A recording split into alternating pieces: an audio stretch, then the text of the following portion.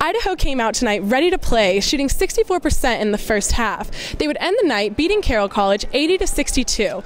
After tonight's exhibition, tonight was a night for coaches and fans alike to see a couple new faces out on the court. Faces like BJ Blake, who after tonight's exhibition I would expect to be seeing a lot more of this upcoming season. But the player who stole the show tonight was Tyler Brimhall, scoring a total of 14 points. You can catch the Vandals again live in action in the Mem Gym here next Friday. We hope to see you there. For Inside the Vandals, I'm McKennaHoff.